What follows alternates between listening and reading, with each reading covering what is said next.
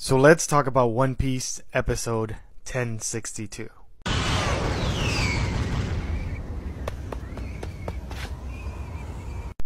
I'm really struggling to find the words that do this episode justice.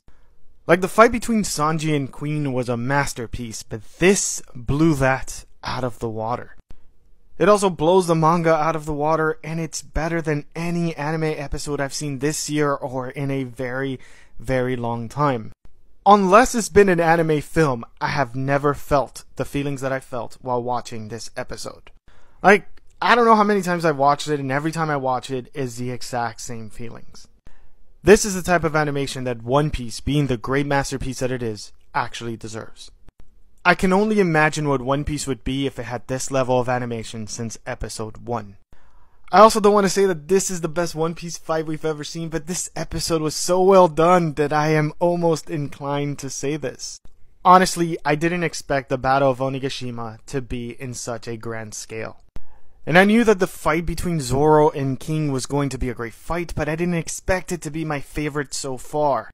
And this is truly the beauty of One Piece, with both the manga and the anime. When you think you found a favorite thing, when you think Oda has already done something that you've never seen before, when you think it's already at the peak, somehow they manage to push it even more.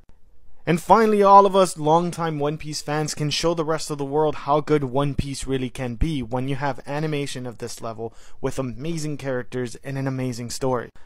Like, when you compared it anime-wise to something like Naruto and Bleach, One Piece was always behind. But when you look at this now, this is the go-to goal. It truly doesn't get better than this, but honestly, I gotta say, maybe they learned a few things from Demon Slayer, because that is another beautiful anime with all the colors and all the different choreographies like we're seeing right here. So in my opinion, Demon Slayer has led the way, which has led us to this, which is truly the most amazing anime thing I have ever seen in my life. I really didn't want to say that, but it's there, and I really hope that this level of animation stays with One Piece moving forward till the end. I mean, usually I have complaints about toy animation, but this episode I have no complaints, and it's stuff like this that makes up for any mistakes they have made in the past. And the same thing is the way I feel about Oda and the manga. Sometimes he does things that I don't agree with, but then he comes up with something that just makes up for it tenfold.